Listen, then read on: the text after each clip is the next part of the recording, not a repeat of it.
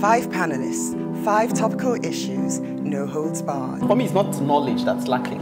It's that greed, it's that mentality where you feel you deserve to take your own and take it infinitely and let everybody else just manage however they will manage. We're almost becoming hardwired to try and cheat. I would, suggest that we begin to hold our leaders accountable. There was a time in this country when things actually work. I don't think that any organization should be above the law. And I think one of the challenges we have in this country is about governance across the board. What I'm saying is that it doesn't really affect us in Nigeria. That's really It does. I don't know what we can do if the system is already corrupted. We've been warned as a continent of the influx of the Chinese. If you don't repay your debt, they will just colonize you.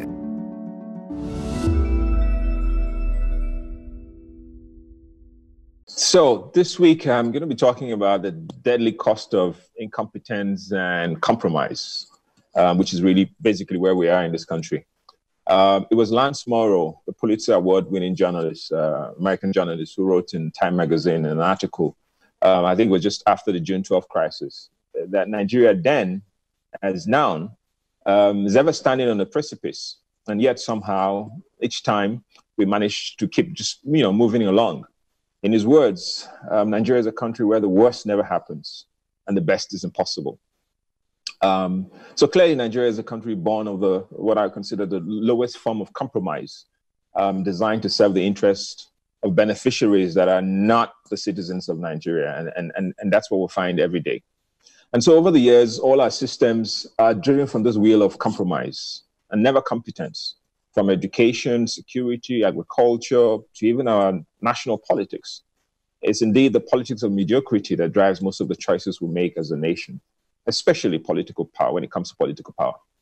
It's always not the best woman or man for the job. It's often that person who is less threatening, even if less qualified. In fact, less qualified. It's what they will often choose, more able to obey. So, you wonder why Nigeria, which has produced some of the best and the brightest in any field of endeavor, still cannot produce enough electricity for its people.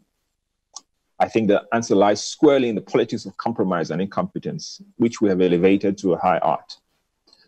And for those who remember, in Lagos, why should Lagos have barges to generate electricity?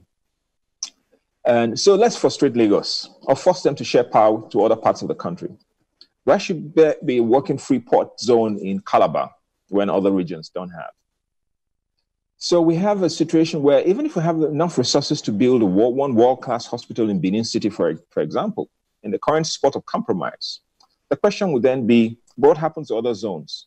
So let's frustrate Benin and make sure we share the money equally, and eventually nothing gets built anywhere. So instead of building competence, we elevate a sickening quota system of compromises.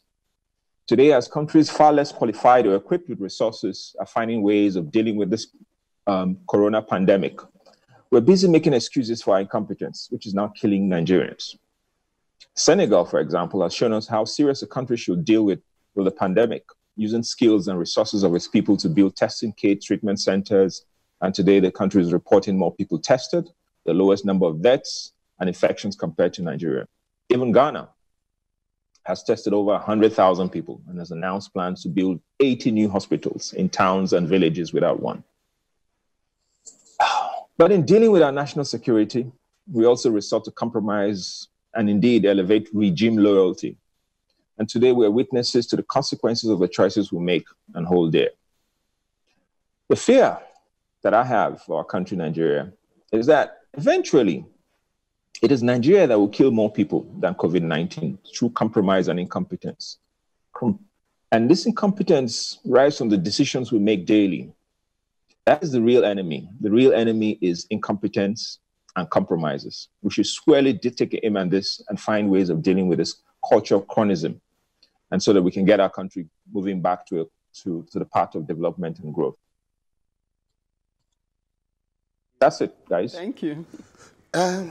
For me, spot on advocacy, and then the way out of all of this, because you find that out when you clamor for the youth to take the center stage, there are no mentorship. Okay. And so the only thing they see out there, we majority of them see, you know, are the mentors that they see in music, in the entertainment industry. And so no political mentorship. And so when you clamor for youth to take the center stage, they pick out the worst amongst you. And then, you know, use that as, you know, a template. And so all of you now will be pointing at that one and so, oh, is that man not a youth? Is he not a youth? So after all, you ask for youth. Yeah, he is, but yet he's not competent. Rather, we should be asking, this is not the best of the youth that you could get. So why bring this worst one? We have better and brighter youths. You know, it's the same thing, you know, in all facets. The first thing we ask for, where is he from? What religion does he practice? Rather than, you know, is he competent to do the job? Those are basically, you know, and now our political leaders know these things, so they divide us along that lines. Why is it that when they are together, when the going is good, they don't quarrel? Be it APC, PDP, EDC, CPC, all of them, they don't quarrel. When it is time to share a common patrimony, they are all united. How come when you talk about, oh, a section of this country have been so marginalized, yet this section of the country have leaders who are also representing them at the center, and these people are not complaining? But the day they get kicked out of the sharing pots, that's when they now begin to complain. They say, our people. So they drag us along. So we should, my advocacy is, we should understand that, you know, all of these people are not with us. So once we see the truth, the only way, if you say incompetence, fight incompetence, irrespective of who is involved. Not because, oh, your brother is there, whether he's competent or not, is anyway, he's there. Let him just remain there. I mean, coming in on that, because I know I could hear you agreeing with him, is to say, I always try to say, okay, what precedes the attitude? Because attitude doesn't just materialize by itself. You know, why is it that we have it in abundance in Nigeria? And I feel that before you start adopting an attitude where you rather subscribe to compromise and incompetence, you must have believed a lie.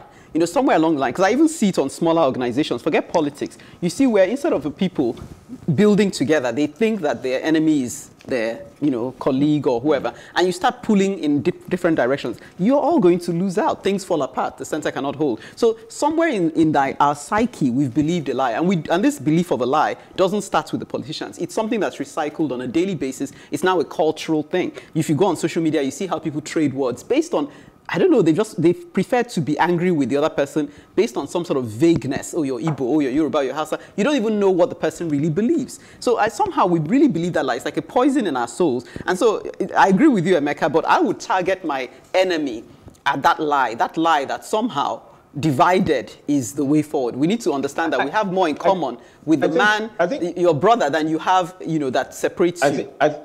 I agree. Can I say something here? Yeah. Sorry to cut in briefly. This is a very short advocacy, but I think it goes back to what I said at the very beginning of this advocacy. It's really how, in my view, how the country was set up ab initio.